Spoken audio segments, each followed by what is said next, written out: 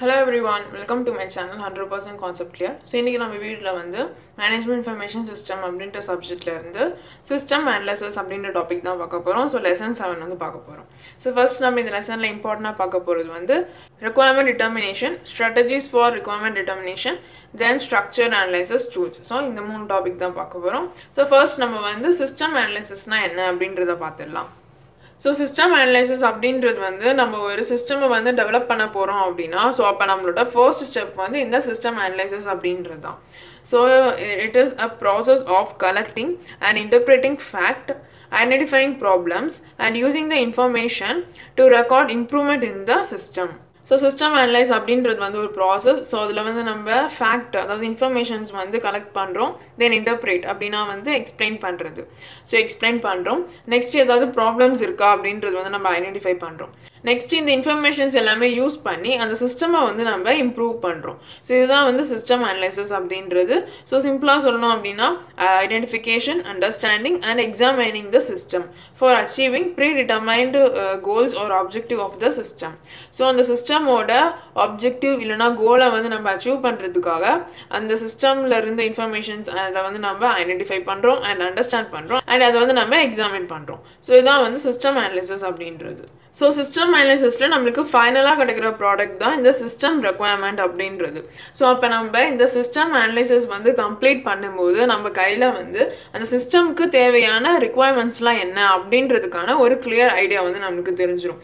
So அப்ப நம்ம system analysisல நமக்கு என்ன தெரிய போகுது இல்லனா நம்ம என்ன கண்டுபிடிக்க போறோம் அப்படினா இந்த system requirements தான் வந்து கண்டுபிடிக்க போறோம். So next இப்போ நம்ம வந்து அத பத்தி தான் பார்க்க போறோம். So இந்த system requirements வந்து நம்ம எந்த strategiesலாம் யூஸ் பண்ணி கண்டுபிடிக்கலாம் and அதே மாதிரி எந்தெந்த tools யூஸ் பண்ணி கண்டுபிடிக்கலாம்ன்றது.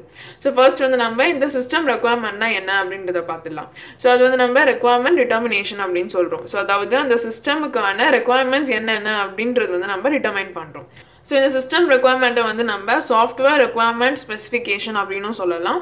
So இதுதான் வந்து system development activity ஓட starting point-ஆ இருக்கு. So இப்போ ஒரு பிசினஸ் நம்ம எடுத்தோம் அப்படினா சோ அந்த பிசினஸ்ல வந்து யூசர்ஸ் அப்படின்றவங்க வந்து அந்த பிசினஸ்ல இருக்கிற எம்ப்ளாயீஸ் வந்து நம்ம யூசர்ஸ் அப்படினு சொல்லுவோம். அதாவது சிஸ்டம் வந்து யார் யூஸ் பண்றாங்களோ அவங்கள வந்து நம்ம யூசர்ஸ் அப்படினு சொல்லுவோம். நெக்ஸ்ட் டெவலப்பர் அப்படின்றவங்க வந்து அந்த சிஸ்டமை வந்து டெவலப் பண்றவங்க and கிரியேட் பண்றவங்க. சோ அப்ப இந்த ஆர்கனைசேஷன்ல என்னென்ன நீட்ஸ் இருக்கு அப்படின்றது இந்த யூசர்ஸ்க்கு தான் தெரியும். and அதே மாதிரி சிஸ்டம்ல வந்து நம்ம எப்படிலாம் டெவலப் பண்ண முடியும் அப்படின்றது வந்து டெவலப்பருக்கு தான் தெரியும். சோ அப்ப இந்த ரெண்டு பேருமே ஒண்ணா சேர்ந்து கம்பைனா வந்து கம்யூனிகேட் பண்ணா மட்டும் தான் ஒரு சிஸ்டமோட கரெக்ட்டான requirements என்ன அப்படின்றது வந்து நமக்கு வந்து கிளியரா தெரியும் அப்படினு சொல்றாங்க. So அப்ப இந்த requirement determinationல என்ன பண்றாங்க அப்படினா கம்பெனில இருக்க யூசர்ஸும் then அந்த சிஸ்டமை டெவலப் பண்ண போற சிஸ்டம் டிசைனர்ஸ் or சிஸ்டம் டெவலப்பர்ஸும் வந்து ஒண்ணா உட்கார்ந்து ஃபர்ஸ்ட் இந்த யூசர்ஸ் வந்து அவங்க கம்பெனிக்கு இந்த சிஸ்டம் வந்து எப்படிலாம் இருக்கணும் and அதே மாதிரி இந்த கம்பெனிக்கு அந்த சிஸ்டம்ல இருந்து என்னென்ன வந்து தேவை இருக்கு அப்படின்றது வந்து கிளியரா வந்து எக்ஸ்பிளைன் பண்ணனும் டெவலப்பருக்கு. சோ அப்பதான் டெவலப்பர் வந்து சோ யூசர் கேக்குற மாதிரி அவர் சிஸ்டமை வந்து எப்படிலாம் டெவலப் பண்ணலாம் அப்படின்றதுக்கான ஐடியா கிடைக்கும். So பாருங்க, the requirement determination is a mean of translating the ideas given by the users into a formal document and thus to bridge the communication gap. So இந்த requirement determinationல users வந்து என்னெல்லாம் idea சொல்றாங்களோ so அவங்க வந்து system எப்படிலாம் இருக்கணும் அப்படினு சொல்றாங்களோ அது எல்லாத்தையுமே வந்து ஒரு ஃபார்மல் டாக்குமெண்டா வந்து ரெடி பண்ணுவாங்க. சோ அதனால இந்த கம்யூனிகேஷன் கேப் அதாவது யூசருக்கும் டெவலப்பருக்கும் நடுவுல இருக்கிற அந்த கம்யூனிகேஷன் கேப் வந்து பிரேக் ஆகுது அப்படினு சொல்றாங்க. சோ அப்ப இந்த requirement determination மூலமா யூசர் என்ன கேக்குறாங்களோ அதுக்கேத்த மாதிரியான சிஸ்டமை வந்து டெவலப்பர்ஸால டெவலப் பண்ண முடியுதுன்னு சொல்றாங்க. சோ நெக்ஸ்ட் நம்ம வந்து requirement determinationோட process என்ன அப்படின்றத பார்க்கலாம். So processல first one பாருங்க, understand the process. So first நம்மளோட process வந்து நம்ம understand பண்றோம். So அதாவது the purpose of the business activity. So business activity ஓட purpose என்ன? So அப்ப அதுக்கு ஏத்த மாதிரி நம்ம வந்து system வந்து develop பண்ணனும்.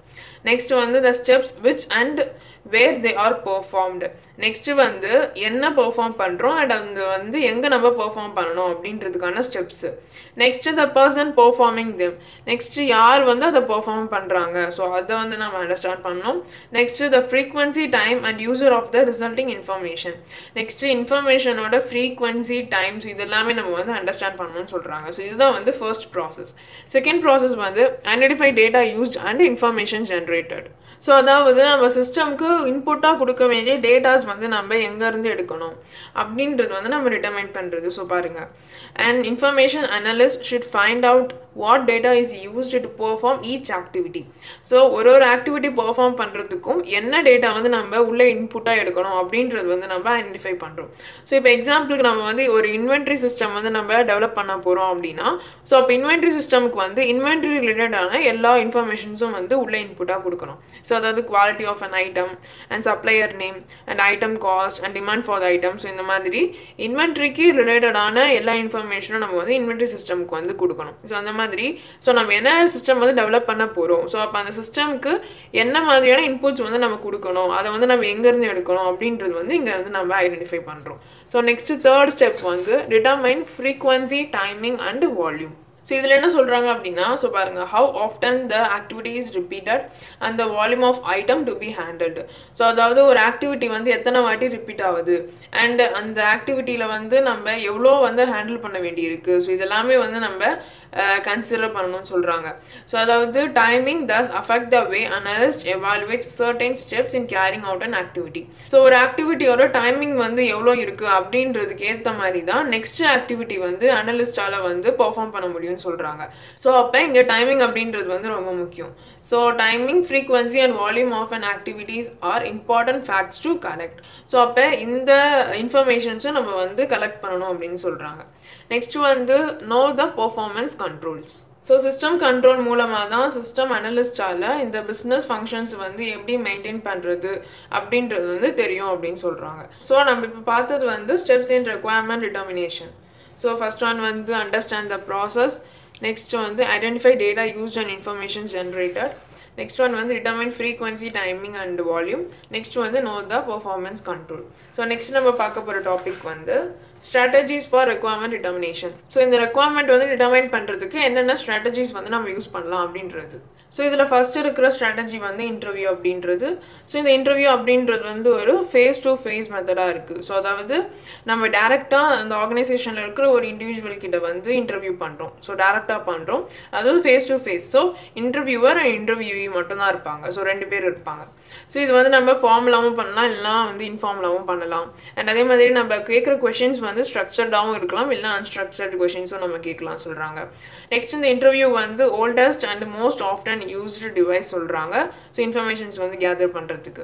ஸோ இந்த இன்டர்வியூ யூஸ் பண்ணுறதுனால நம்மளால் வந்து current uses of the existing system கிட்ட இருந்தோம் நம்ம வந்து இன்ஃபர்மேஷன்ஸ் வந்து கேதர் பண்ண முடியும் அப்படின்னு சொல்கிறாங்க. ஸோ நம்ம இந்த இன்டர்வியூ மெத்தட் வந்து யூஸ் பண்ணுறதுனால நம்ம டேரெக்டாக ஒரு இண்டிவிஜுவல் கிட்ட இருந்தே நம்ம வந்து இன்ஃபர்மேஷன்ஸ் வந்து கேதர் பண்ண முடியும்னு சொல்கிறாங்க.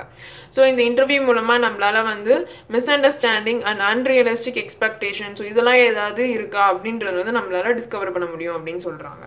ஸோ நெக்ஸ்ட்டு நம்ம வந்து ஒரு இன்டர்வியூ எடுக்கிறதுக்கு முன்னாடி ஃபஸ்ட்டு வந்து அந்த இன்டர்வியூவர் வந்து இது எல்லாமே வந்து மைண்டில் வச்சுருக்கணும்னு சொல்கிறாங்க. So whom to interview and when to interview and what to ask and where to hold the interview and how to begin the interview and how to conclude the interview அப்படின்றது. So இது வந்து first strategy. Next நம்ம பார்க்க போகிற strategy வந்து question array. So question அரேல வந்து ரெஸ்பாண்டர்ஸ்க்கு வந்து ஒரு செட் ஆஃப் கொஷின்ஸ் கொடுத்துருவாங்க. நெக்ஸ்ட் வந்து ரெஸ்பாண்டன்ஸ் வந்து அதுக்கு வந்து ஆன்சர் பண்ணுவாங்க. ஸோ இதில் வந்து நம்மளால் சிஸ்டமோட வேரியஸ் ஆஸ்பெக்ட்ஸ் வந்து ரிலேட் பண்ணி கொஷின் கேட்க முடியும். ஸோ இந்த கொஷின் அரே அப்படின்றது வந்து நம்ம லார்ஜ் நம்பர் ஆஃப் பர்சன்ஸ் கிட்ட வந்து நடத்த முடியும்னு சொல்கிறாங்க. நெக்ஸ்ட் இதுலேயும் வந்து கொஷின்ஸ் வந்து ஸ்ட்ரக்சர்டாகவும் இருக்கலாம், இல்லை அன்ஸ்ட்ரக்சர்ட் கொஷின்ஸும் நம்ம கேட்கலாம்னு சொல்கிறாங்க. நெக்ஸ்ட் இந்த கொஷின் அரே வந்து ஒரு ஸ்டாண்டர்டைஸ்டு கொஷின் அரே வந்து யூஸ் பண்ணுறது நல்லது அப்படின்னு சொல்கிறாங்க. நெக்ஸ்ட் இந்த கொஷின் அரே மெத்தட் வந்து நம்மளுக்கு டைம் சேவ் பண்ணும். இன்டர்வியூ மெத்தடை விட இதில் வந்து நம்மளுக்கு டைம் வந்து ரொம்பவே சேவ் ஆகும். பிகாஸ் இன்டர்வியூவில் வந்து நம்ம சிங்கிள் பர்சனாக வந்து இன்டர்வியூ பண்ணுவோம். பட் ஆனால் இந்த கொஷின் அரேல வந்து நம்ம ஒரு செட் ஆஃப் கொஷின்ஸ் வந்து அப்படியே ஒரு லார்ஜ் குரூப் ஆஃப் பீப்புளுக்கு வந்து கொடுத்து நம்ம ஆன்சர்ஸ் பண்ண சொல்லலாம். ஸோ நெக்ஸ்ட் இந்த கொஷின் அரே மெத்தடில் வந்து நம்மளால் நம்மளோட ரெஸ்பாண்டன்ஸோட எக்ஸ்பிரஷனோ இல்லை ரியாக்ஷனோ பார்க்க முடியாது அப்படின்னு சொல்கிறாங்க. ஸோ இதுதான் வந்து கொஷின் அரே மெத்தட். ஸோ இந்த கொஷின் அரே மெத்தடை நம்மளால் வந்து லார்ஜ் நம்பர் ஆஃப் பர்சன்ஸ் கிட்ட வந்து அந்த ஆன்சர்ஸ் வந்து எடுக்க முடியும். நெக்ஸ்ட் வந்து record review. So record review அப்படின்றது நம்ம ரிவ்யூ ஆஃப் டாக்குமெண்டேஷன் அப்படின்னு சொல்லலாம். ஸோ இதோட மெயின் பர்பஸ் என்ன அப்படின்னா to establish quantitative information regarding volumes, frequencies, trend, ratio, etc. So volume, frequency, so இது எல்லாத்துக்குமான ஒரு quantitative information எடுக்கிறதுக்கு தான் நம்ம வந்து record review வந்து யூஸ் பண்றோம். Next இதுல வந்து in record review, analyst examine information that has been recorded about the system and its user. So system and users பத்தின என்னென்ன informationsலாம் வந்து record ஆயிருக்கோ so அது எல்லாத்தையும் வந்து examine பண்ணுவாங்க. Next இந்த records documents வந்து written policy manuals இருக்கலாம், இல்ல regulations இல்லனா standard operating procedures இருக்கலாம். So இதெல்லாமே வந்து organizationல வந்து யூஸ் பண்றதா இருக்கும். So அப்ப இந்த procedures and இந்த regulations so இதெல்லாமே வந்து பார்க்கும்போது ஒரு சிஸ்டம் அனலிஸ்டுக்கு வந்து அந்த ஆர்கனைசேஷன்ல வந்து ஆல்ரெடி இந்த சிஸ்டம் வந்து எப்படி வந்து ஃபங்க்ஷன் ஆயிட்டு இருக்கு அப்படின்றதுக்கான ஒரு கிளியர் ஐடியா கிடைக்கும்னு சொல்றாங்க. ஸோ இது வந்து இன்னொரு ஸ்ட்ராட்டஜி. நெக்ஸ்ட் நம்ம பார்க்க போகிறது வந்து அப்சர்வேஷன். ஸோ இந்த அப்சர்வேஷன் ஸ்ட்ராட்டஜியில் வந்து அனலிஸ்ட் வந்து டோட்டலாக அந்த ஆர்கனைசேஷனில் எல்லாருமே வந்து அப்சர்வ் பண்ணி இன்ஃபர்மேஷன் வந்து கலெக்ட் பண்ணுவார். ஸோ அதாவது observe the way documents are handled. So documents எப்படி வந்து ஹேண்டில் பண்ணுறாங்க அப்படின்றது வந்து அப்சர்வ் பண்ணுவார். நெக்ஸ்ட்டு ப்ராசஸ்லாம் எப்படி நடக்குது அப்படின்றத அப்சர்வ் பண்ணுவார். அண்ட் ஸ்பெசிஃபிக் ஸ்டெப்ஸ் எல்லாமே ஃபாலோ பண்ணுறாங்களா அப்படின்றதையும் வந்து அப்சர்வ் பண்ணுவார். ஸோ இதெல்லாமே வந்து அப்சர்வ் பண்ணி ஒரு இன்ஃபர்மேஷன் வந்து வந்து கண்டுபிடிப்பார். ஸோ இந்த அப்சர்வேஷன் ப்ராசஸில் வந்து பேசுறதை விட மோஸ்ட்டாக வந்து லிசன் பண்ணுவாங்க அப்படின்னு சொல்கிறாங்க. நெக்ஸ்ட்டு இந்த ஸ்ட்ராட்டஜி அப்படின்றது வந்து டைம் கன்சியூமிங் அண்ட் காஸ்ட்லியானதுன்னு சொல்கிறாங்க. நெக்ஸ்ட் நம்ம இந்த அப்சர்வேஷன் வந்து யூஸ் பண்ணும்போது மேபி நம்மளால எல்லா இன்ஃபர்மேஷன்ஸுமே கேதர் பண்ண முடியுமா அப்படின்னு கேட்டால் அது வந்து கொஸ்டின் மார்க் தான் அப்படின்னு சொல்கிறாங்க. ஸோ இதுதான் வந்து அப்சர்வேஷன் அப்படின்றது. ஸோ ஒரு சிஸ்டம் அனலிஸ்ட் அப்படின்றவங்க வந்து இந்த எல்லா ஸ்ட்ராட்டஜிஸுமே யூஸ் பண்ணி கூட அவங்களுக்கு சிஸ்டம்க்கு தேவையான இன்ஃபர்மேஷன்ஸ் வந்து கலெக்ட் பண்ணுவாங்க அப்படின்னு சொல்கிறாங்க. ஸோ இதுதான் வந்து ஸ்ட்ராட்டஜிஸ். நெக்ஸ்ட்டு வந்து ஸ்ட்ரக்சர்ட் அனலைசிஸ் டூல். ஸோ இதை பற்றி நான் வந்து தனியாகவே ஒரு செப்பரேட்டாக ஒரு வீடியோ மேக் பண்ணியிருக்கேன். ஸோ இந்த 7th லெசனோட Part 2 வீடியோவில் வந்து இதை பற்றி நான் எக்ஸ்பிளைன் பண்ணியிருக்கேன். ஸோ அதில் வந்து நீங்கள் இதை பார்த்துக்கோங்க. ஸோ இப்போ நம்ம வந்து புக் பேக்கில் என்னென்ன கொஷின்ஸ் கேட்டிருக்காங்கன்னு பார்க்கலாம். ஸோ ஃபர்ஸ்ட் வந்து சிஸ்டம் அனலிஸ்ட் வந்து கேட்டிருக்காங்க. ஸோ இதுக்கு ஆன்சர் வந்து பேஜ் நம்பர் 98 இருக்குது. நெக்ஸ்ட்டு ஸ்ட்ராட்டஜிஸ் வந்து கேட்டிருக்காங்க. ஸோ அதுக்கு ஆன்சர்ஸ் வந்து 102 இருக்குது. நெக்ஸ்ட்டு வந்து ஸ்ட்ரக்சர்ட் அனாலிசிஸ்னால் என்னென்னு கேட்டிருக்காங்க. ஸோ அதுக்கு ஆன்சர் வந்து 104 இருக்குது. Next TFT, so construction of TFT அது வந்து 104 இருக்குது. Next construction of TFT and அதோட ரூல்ஸ் கேட்குறாங்க. ஸோ அதுக்கு வந்து 104 அண்ட் 105 வந்து ஆன்சர் இருக்குது. நெக்ஸ்ட்டு லாஸ்ட்டாக வந்து decision tree and decision table கேட்குறாங்க. ஸோ அதுக்கு ஆன்சர் வந்து 110 இருக்குது. ஸோ இந்த வீடியோவில் நம்ம வந்து இந்த 1 and 2க்கு வந்து ஆன்சர் வந்து பார்த்துருக்கோம். நெக்ஸ்ட்டு இந்த 3, 4, 5, 6 ஸோ இந்த 4த்துக்கான ஆன்சர் வந்து Part 2 வீடியோவில் இருக்கும். இந்த Lesson 7ஓட Part 2 வீடியோவில் இருக்கும். ஸோ அதில் நீங்கள் பார்த்துக்கோங்க. ஸோ அப்போ நம்ம இந்த லெசனில் எல்லா டாபிக்ஸும் வந்து கவர் பண்ணியிருக்கோம். ஸோ அப்போ நெக்ஸ்ட் வீடியோவில் நம்ம நெக்ஸ்ட் லெசன் பற்றி பார்க்கலாம். இந்த வீடியோவில் ஏதாவது டவுட் இருந்தால் அதை கமெண்ட் செக்ஷனில் கேளுங்க. உங்களுக்கு இந்த வீடியோ யூஸ்ஃபுல்லாக இருந்தால் லைக் பண்ணிவிட்டு அப்படியே உங்கள் ஃப்ரெண்ட்ஸ்க்கும் ஷேர் பண்ணி அவங்களும் கான்செப்ட் ஈஸியாக புரிஞ்சுக்க ஹெல்ப் பண்ணுங்கள். அண்ட் இந்த மாதிரி நிறைய ரிலேட்டட் டாபிக்ஸ் பார்க்கணுன்னு நினச்சிங்கன்னா மறக்காமல் நம்ம சேனலை சப்ஸ்கிரைப் பண்ணிவிடுங்க. தேங்க்யூ ஃபார் வாட்சிங்.